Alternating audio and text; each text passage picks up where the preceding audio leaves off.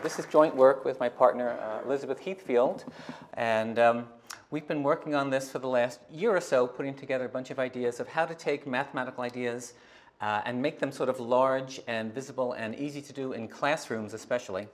Here's an example of one in which we've made a dome. As background, many of you know me as someone who makes a lot of mathematical sculptures. I like to take mathematical ideas and make them big out of metal or whatever. So I do a lot of that. I also do a lot of education. In the past, I found a lot of support. Private schools, universities can afford to sort of fly me out, and it's been a wonderful life in which people fly me to different countries, and I'll come up with an activity and do that with a group of students and try and document it as best I can. I also do a lot of teaching to teachers, where I try and take these workshop things and explain them to teachers in a way that they can then expand them and do them in their own schools. About 2 years ago, I met Elizabeth, and she's an elementary school teacher in Canada, and I discovered that she's been taking some of my ideas or some of these workshops I've developed and doing them with much younger grades. I didn't think you could do these things that I've been doing with college students or faculty and do them with, first and second graders. So she's been taking different kinds of math things and compressing them down to smaller people that they work. So we've been working together, trying to reach more students. So instead of just going to private schools that can afford to fly people out, but to try and get them into lots of other schools.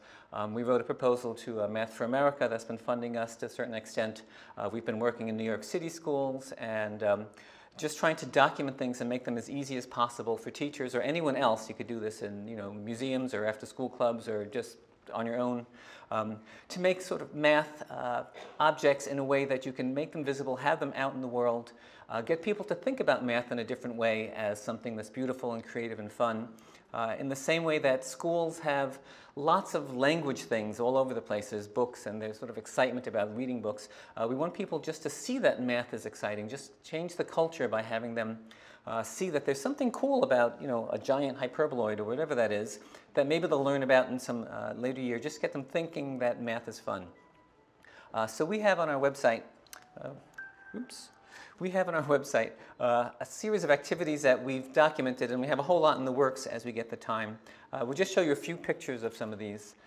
This is a hyperboloid made out of skewers. You can also do this with chopsticks, but you just get bamboo shish kebab skewers, put them together with little rubber bands for making ponytails, and you can create these hyperboloids, and they flex and they're fun. You can wear them on your head, and then you can scale it up.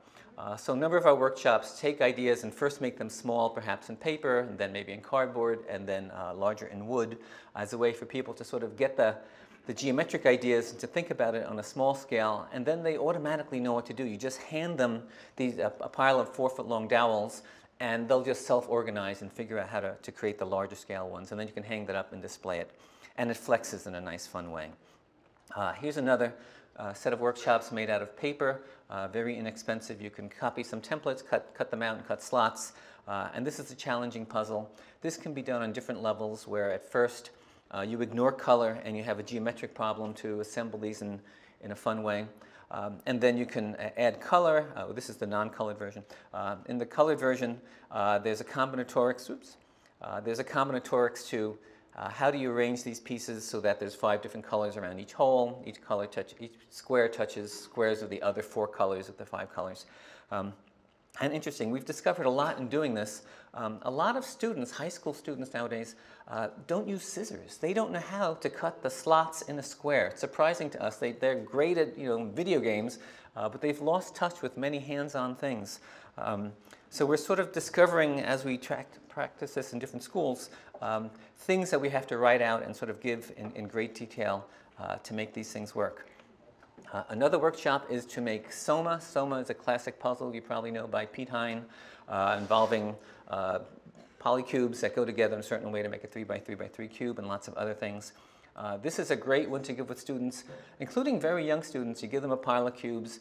You can have them design the puzzle by, say, find all the ways to put together no more than 4 cubes, which doesn't look like a rectangle, and those will give you the 7 pieces. You can discover those. You can talk about the chirality of the one that's left-handed versus right-handed. After you glue it together out of little cubes that everyone can take a set home, You can make it larger. So get cardboard boxes, tape them together. I've done this with 2-foot boxes with older kids. With the younger kids, about a 1-foot box is wonderful. They put together the whole set, and then they put it together, and then they can continue doing this in the classroom. This can be played with all year. Whenever there's time, they can make some new shapes. They can challenge each other to make shapes, etc. Balloons is another wonderful material that you can make all kinds of things with. Here's a Sierpinski tetrahedron.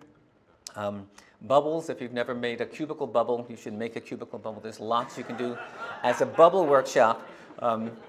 Easy to do once you know the trick, and then wonderful mathematical ideas. You can communicate why does it work with a cube.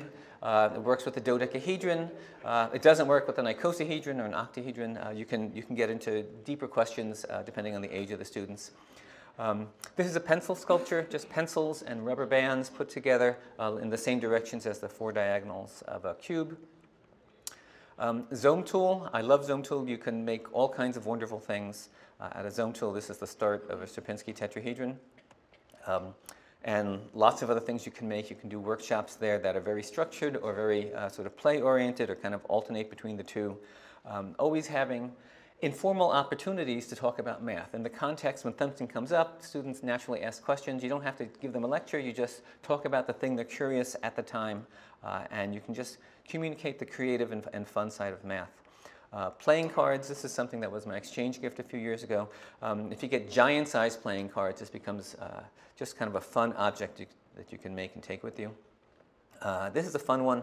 A little-known construction, a way to dissect the rhombic tricontahedron into 20 parallel pipeds of different sorts with a coloring pattern. It goes together as we first do this in paper and then scale it up to a cardboard-sized construction. There's a geometric puzzle to how the pieces go together, and then a coloring aspect as well, in which you have to match same colors to same colors. Wonderful patterns and structures in there that you can talk about at different levels. And a beautiful object that you're done with that you can play with all year. Here's a large cardboard construction. So cardboard, you can order sheets, fairly inexpensive to make giant structures. And then you can follow templates. We have these online, glue them together using clamps, take off the clamps, and then you have a big sculpture. The last one here is domes. We can make these in paper. We can make them larger. This one uses wood. We're assuming that laser cutters are going to become ubiquitous in the way that 3D printers are. Every school has a 3D printer. Teachers don't know what to do with them. In the same way, laser cutters will be everywhere. With laser cutters, you can make so many things. There's templates for this particular dome. Here's a larger version made out of cardboard. I won't go, I'll just let you read this. We haven't done any formal assessments, but just informal surveys shows us that teachers and students really love this sort of activity.